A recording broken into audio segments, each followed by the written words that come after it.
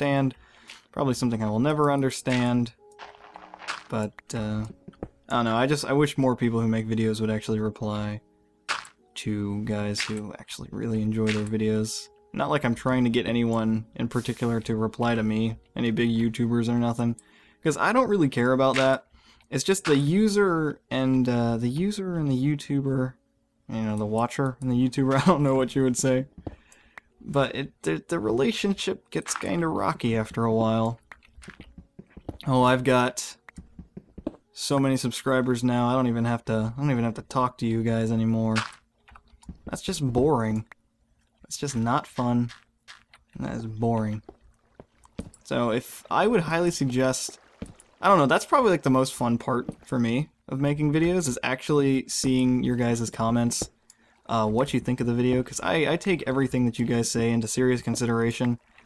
I mean, by popular demand, I will usually change something. But if someone suggests something that just, I don't know, sits right with me, I will definitely go out of my way to change a specific thing about that. Now, we have found a very large cave system. This is crazy. Where was all that iron? There we go. Grab this iron up real quick. I think we're gonna trek back real soon. Make some diamond tools. That'll help quite a lot. And that's something I think about when it comes to YouTubers and whatnot. I think more YouTubers should definitely talk to their fans more, try to get their fans more into I don't know, just to be friendlier with the people that watch your videos. That's how I think, and that is definitely what I'm going to be trying to do very soon. As I would do live shows, but my computer is just like, bitch, I'm not going to make this easy for you. So I'm going to definitely be trying to do that a lot more. And let's go back to the RuneScape. So I played RuneScape, and that kind of got me into playing more online games. I kind of started to discard my PlayStation 2s and my GameCubes, and I was like, well, I'm going to start playing some more online games. And I guess you could say that RuneScape was the first MMO that I played. And it kind of got me, ooh, I have 33 of this? Wow.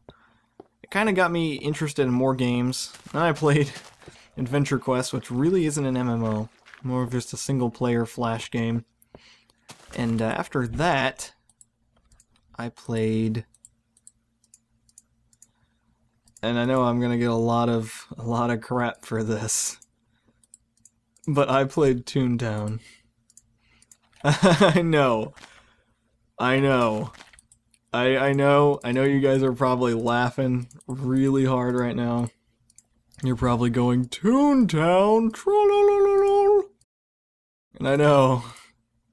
I don't ever want to be reminded that I played that game. Because that is, I don't know. I really wish I hadn't played that game.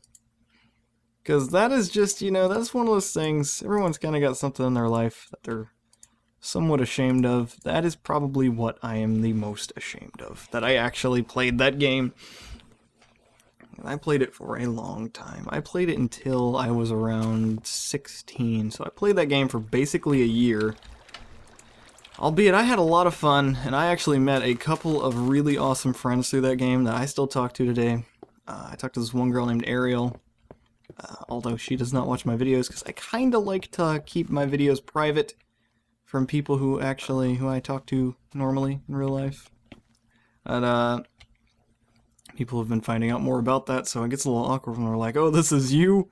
I didn't know you were so perverted. And I'm like, well, you should know that, but yeah. So I played Toontown, and that kind of helped me get through a lot of rough patches in my life, because to be honest, depression is not easy. Depression is a bad thing, and I try to keep my Minecraft videos more lively, because I don't really like talking about more personal subjects like this. But, you know, it comes to a point where you kind of just gotta talk about it every once in a while.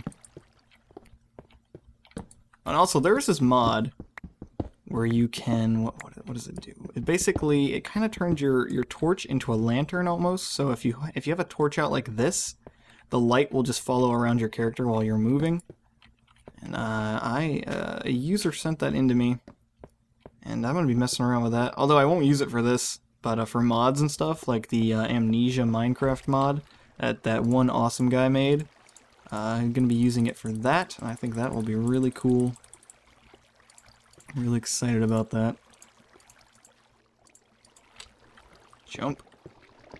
Let's see. We has more gold!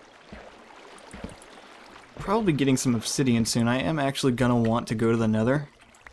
Although, I'm sorry, Notch, but the Nether was just fun for like the first 5 visits. But then after that, it was just so boring. Hopefully there's... It's just like there wasn't anything to really do when you went there. I don't know.